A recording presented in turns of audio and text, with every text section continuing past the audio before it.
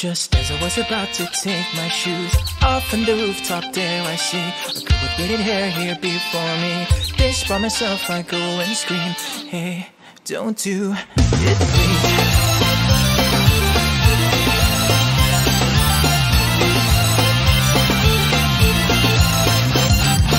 Wait a minute, what did I just say?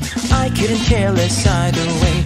To be honest, I was somewhat pissed. This was an opportunity missed. A girl with braided hair told me her woes. You've probably heard it all before. I really thought that he might be the one, but then he told me he was done. For God's sakes, please, are you serious? I just can't believe that for some stupid reason you got here before me. And you upset cause you can't have what you wanted. You're lucky that you never got it robbed of anything.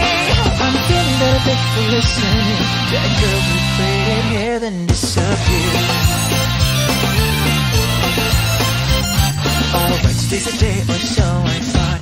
Just as I took both of my shoes off, there was but a girl short as can be. This by myself I go and scream.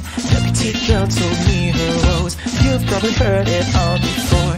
Everyone ignores me, everyone steals. I don't fit in with anyone here. For God's sakes, please, are you serious? I just can't believe it. For some stupid reason you got here before me. Cause even so, you're still loved by everyone at home. There's always dinner waiting on the table, you know. I'm hungry, said the girls who sat at tea. That girl short as can be then disappeared.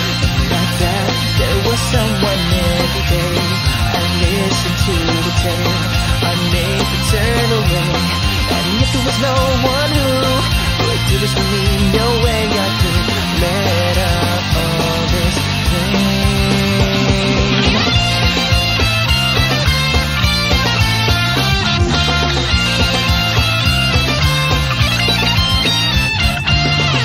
First time there I see someone with the same pains as me, having done this time and time again. She wear a yellow cardigan. I just wanna stop the scars that grow every time that I go home. That's why I came up here instead. That's what the girl in the cardigan said. Whoa, wait a minute, what did I just say? I couldn't care less either way, but in the moment I just screamed something that I could not believe. Hey, don't do it, please.